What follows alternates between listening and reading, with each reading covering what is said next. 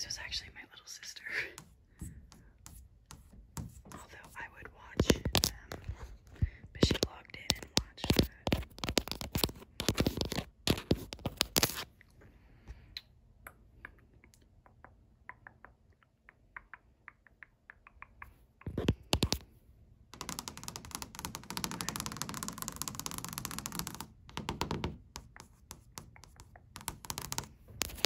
I'm gonna come down here.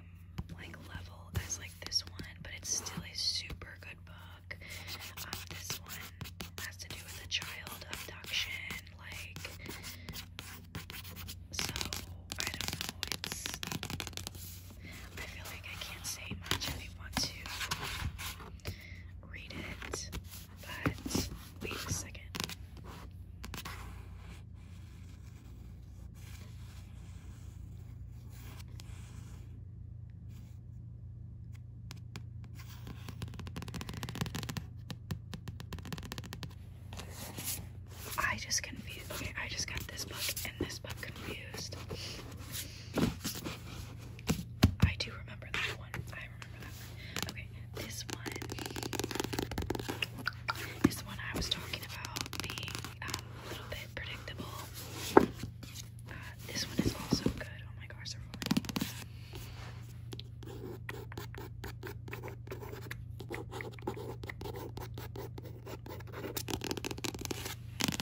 so sorry about that. Wow. See what I mean? Like they all blend together, especially when you read the same genre. They are both about like child kind of abductions, which like within the like true crime genre is not necessarily my like favorite. I feel like I don't know. I think it's sad. Like obviously it's sad, but yeah, this one, both of these are super good. So if you're looking for something, I would recommend both of these, honestly. Let me look at the back. I would say, like, if you were gonna pick one or the other, I would pick this one.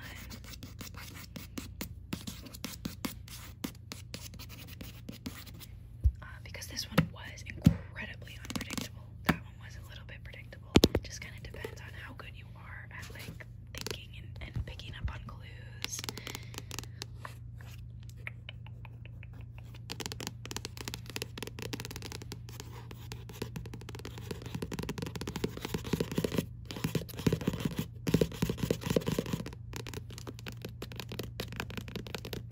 I read this because I remember the names, but I don't remember the plot.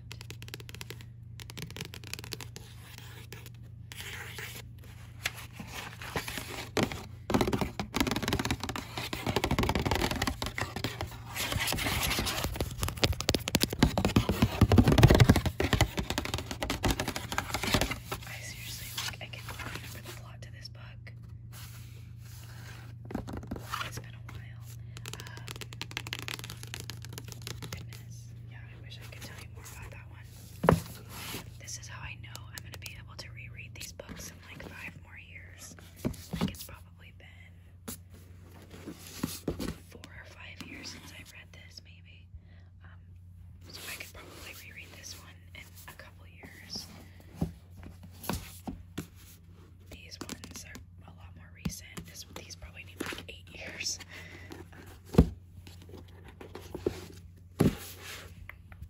Although I do remember a lot of that one.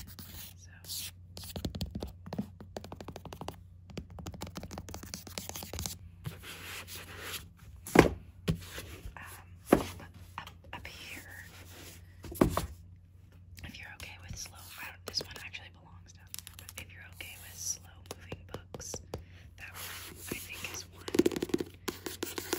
for you.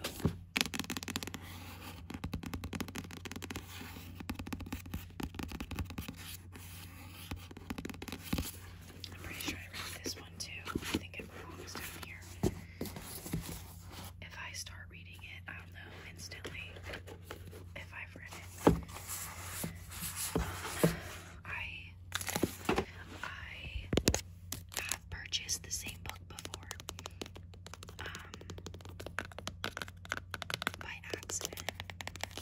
Oh, this one.